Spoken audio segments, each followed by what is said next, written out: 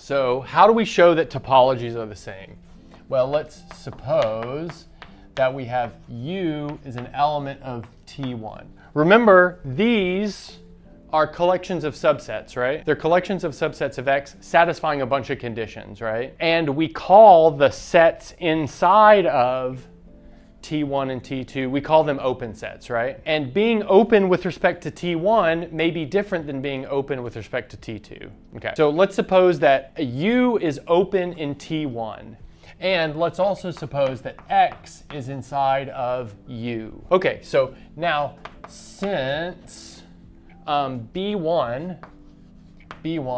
is a basis for T1, we have what I'll call little b sub x inside of B1 such that X is in little b sub x, which is contained inside of U, right? So that's just by the definition of a basis for a topology, right? You can always take any open set. I mean, I could essentially draw this picture again, right? I take any open set and any element from the open set, and I can squeeze a basis open set in between the two. That's what I'm doing. I'm squeezing a basis open set between the two. Okay, great. And now let's use the condition.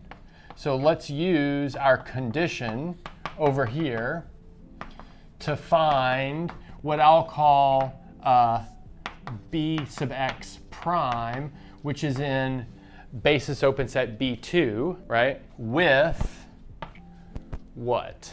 With x in basis open set from B2, so that's b prime x, which is contained in bx, which is contained in U. So again, I just use this condition, right?